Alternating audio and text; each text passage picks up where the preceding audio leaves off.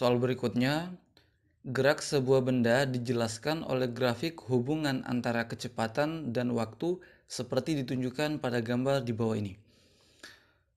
Jarak yang ditempuh oleh benda hingga detik ke-8 adalah, jadi kita mencari jarak yang ditempuh benda pada detik ke-8.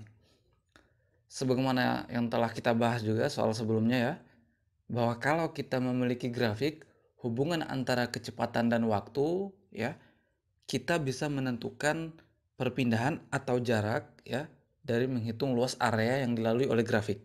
Seperti itu kan? Tapi itu bisa kita lakukan ketika grafiknya itu jelas, dalam artian angka-angkanya itu jelas. Nah, di sini pada detik ke-8 ya. Ini kan di sini juga kecepatannya juga tidak jelas ya.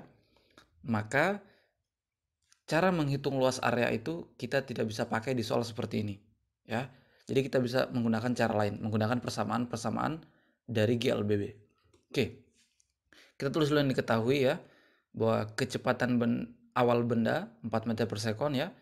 Kecepatan awal pada T sama dengan 0 detik, ya kan?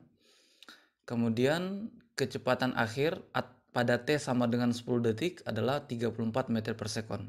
Jadi pada kecepatan 34 meter per sekon, waktu tempuhnya 10 detik, seperti itu. Nah, yang kita cari adalah jarak yang ditempuh benda pada detik ke-8. Detik ke-8.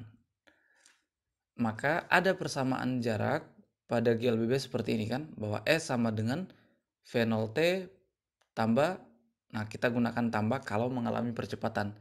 Kalau perlambatan kita gunakan kurang. Karena di sini kecepatannya bertambah, maka mengalami percepatan, maka kita gunakan tambah. 1/2 AT kuadrat ya.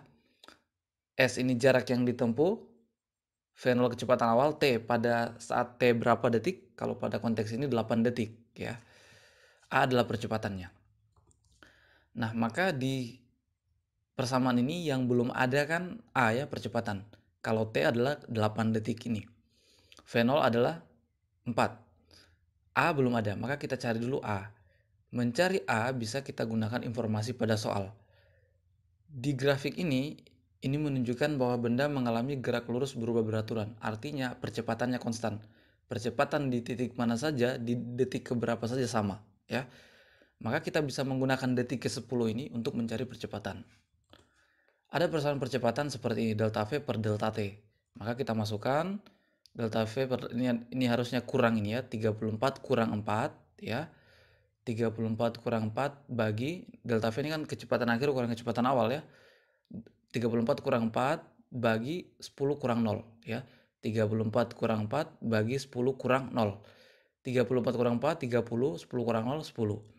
Maka hasilnya adalah 3 meter per sekon kuadrat. Inilah percepatan benda. Nah, nilai percepatan inilah yang kita bisa pakai untuk mencari jarak yang ditempuh pada detik ke-8. Karena detik keberapa pun pada konsep GLBB percepatannya sama. Detik ke-10 dan detik ke-8 pun percepatannya juga sama. Nah, maka kita masukkan ya, V0-nya adalah 4, T-nya adalah 8 ya, tambah 1/2, A-nya 3, ya, T 8 kuadrat. Maka ini hasilnya 32 tambah ya, ini kita selesaikan hasilnya 96.